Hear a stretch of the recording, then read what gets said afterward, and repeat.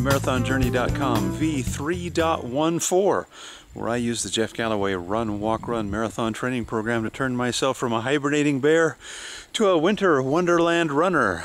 Welcome to California, the land of surf and sun. Well, not. And that was all she wrote before the battery gave out due to the cold. Luckily, we were dressed for the cold and we didn't give out. Went ahead and ran 6¼ miles at a very lovely pace. It was chilly, but we were well dressed and got through that whole run very nicely. Yes, it does snow in California. Hasn't rained in a long time, but snow we have gotten. It's been cold. It's supposed to warm up a little bit, which will be good.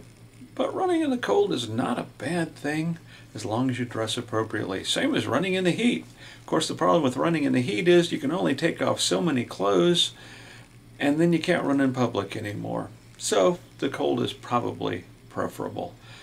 The Garmin 620 worked flawlessly. LiveTrack worked flawlessly. The trick to LiveTrack is to make sure that you reboot your phone before you start a LiveTrack session so everything is new and fresh. Cadence was fine. All of the running metrics were fine. The distance was right on. Just a wonderful time with the 620. 610 didn't even come along for the ride this time, and I think the 610 has been relegated to a status of a backup watch in the untimely event the 620 goes down, but I don't expect that to happen with a Garmin device.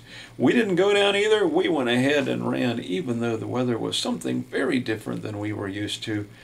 You can run in any weather too. All you have to do is bundle up, make sure you're dressed appropriately, open up the door, put one foot in front of the other, and if you do that, I'll be seeing you out there on the road.